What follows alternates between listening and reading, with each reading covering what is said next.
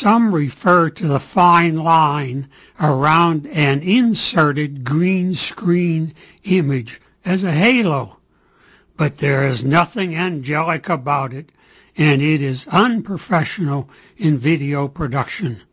With the VSDC Editor, it is easy to remove. The first step is to select your background video or image and place it on the editor.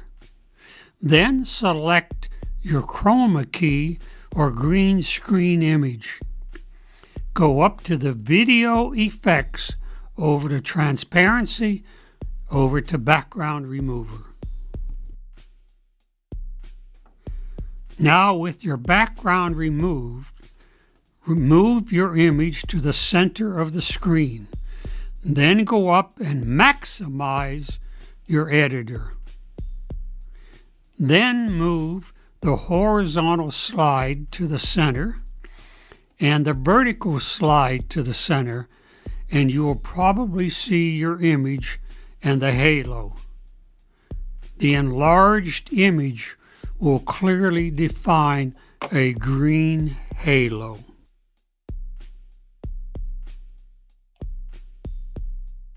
Now go to the Properties window and under Background Remover Settings, choose Add Additional Color.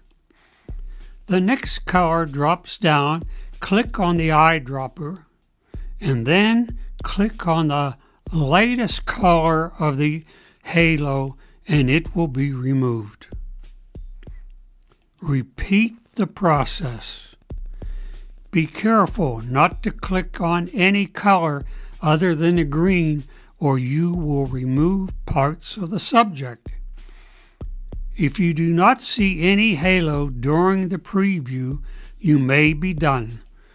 Some will require several additional color selections. Preview each additional color until you are satisfied.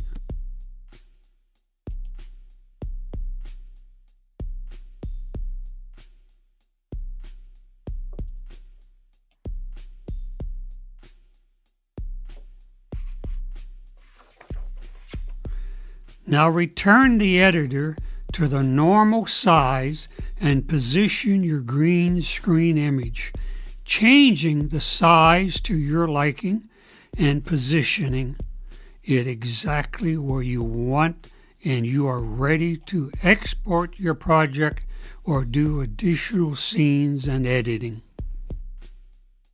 The difference is pleasant and professional and looks natural to the scene.